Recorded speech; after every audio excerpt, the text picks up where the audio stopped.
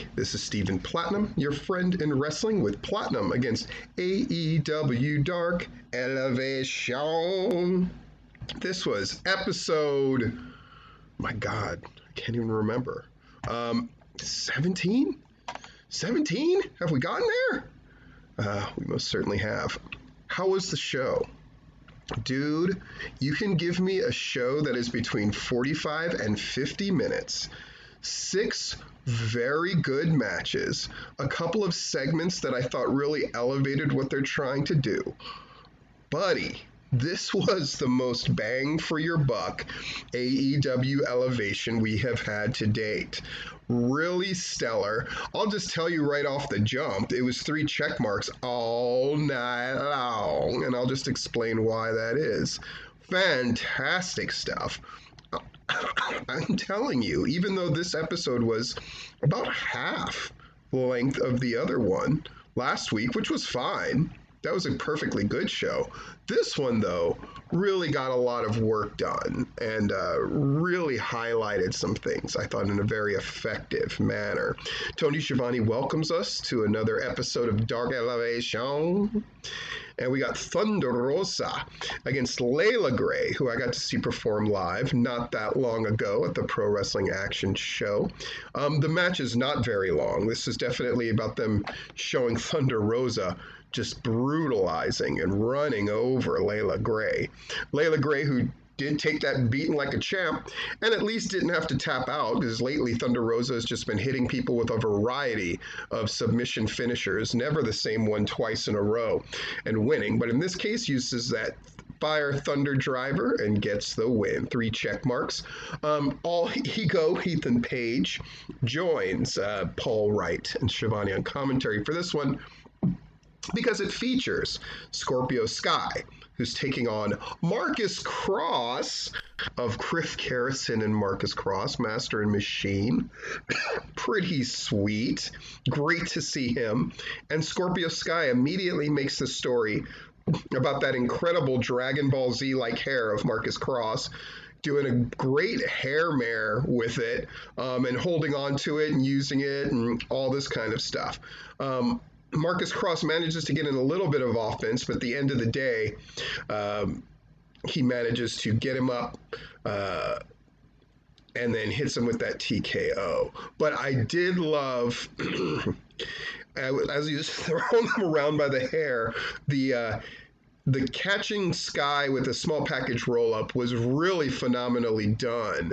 And then Kross getting that drop kick and then a stomp and then covering for 2 really looked effective as well. So great debut, and hopefully Marcus Kross will be getting more to do. And who knows, he might win Performer of the Night. We shall see. Hikaru Shida against Dani Jordyn, getting a take on Hikaru Shida in a match where Shida gave her a lot. And Dani Jordyn was up for the challenge. 2 of them went at it. Very good match again. Really good. If you're a Dani Jordyn fan, this is definitely a match you're going to want to look at, because this is the one where she got to do the most and be the most competitive with somebody who is clearly upper tier on the ladder. I'm not saying she hasn't had competitive style matches, but it was usually with other people who tended to do a lot of jobs. Hikaru Shida is most certainly not that.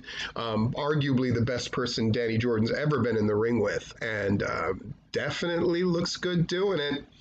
Good job. And then finally that boom, that running spinning knee, and Hikaru Shida gets the win. 3 check marks. Orange Cassidy with the best friends, including his Goyle, Chris Statlander, against Angelico with Jack Evans. And of course, we're setting up this notion that we're going to have a mixed tag match at Dynamite on Wednesday, which I'm going to be at in Miami, Bobby. Cassidy hands his sunglasses to the referee, but Angelico takes his sunglasses, puts them on, and dances. Some really great physical stuff here. The 2 of them twisting each other up, attempting to put holds on each other, attempting to land finishers on each other. A very different kind of match than you're used to seeing at AEW or especially WWE, but generally you don't see this kind of match very often, so it's fascinating. And at the end of the day, when Orange Cassidy catches him in the mousetrap, which we haven't seen him do for quite a while, it's really, really, really good match. Because I would call this a competitive match, I'm going to give it 3 check marks as well, but for different reasons. Did they both look good? Yes. Do they get a second check mark because Orange Cassidy looks really good in the win? Yes. And do they get a third check mark because something is advanced? Yes, because there's this idea of the Hardy family office, of which Angelico and Jack Evans are tentatively members of, or at least mercenaries for. So them trying to weaken Orange Cassidy before his mixed tag match against Bunny and the Blade of the Hardy family office. So 3 check marks there. Great stuff. Angelico tries to attack Cassidy after the match, but Cassidy finally hits his orange punch, so they're even making sure Orange Cassidy kind of sends them home happy by showing his finisher, even if he doesn't use it in the match. Smart, that's what you do with stars. Taylor helps deal with Evans. The Blade and the Bunny enter the ring to confront Cassidy and Statlander in anticipation for the Road Ragers. See what I mean about setting that up? Serena Deeb against Tesha Price. Boy, Deeb shows off her new robe that has Woman of 1,000 Holds on it. Price says she's a fan and wants a handshake. Deeb slaps Price in the face, and boy, Deeb is just goading her on. Come at me. They're really laying into each other. It looks good. She pulls Price out of her kind of silly thing, which I get that she's trying to do a thing, but I like that Deeb's thing was like, no, I want to fight. I want a challenge out of this, and gets it. Price looks good for a little while, but at the end of the day, gets her in the Serenity Lock for the win. 3 check marks.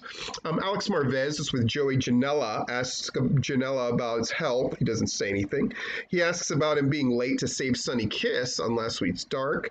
Janela takes off his sunglasses. Marvez says they were at a different place.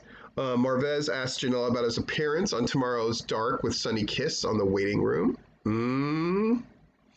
With Britt Baker. So they're going to bring back that Britt Baker waiting room. I was just thinking about that, how much I would like to see that happen again, and here we are. Janela takes the mic.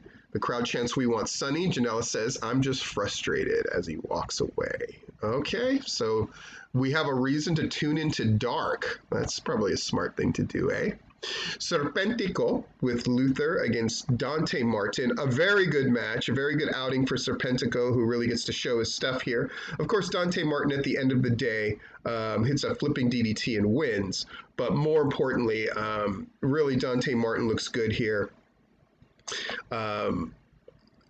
Luther attacks Martin and uses Serpentico to attack Martin as well after the match, but Matt Seidel's music plays, and Seidel comes in and causes Chaos Project to run away.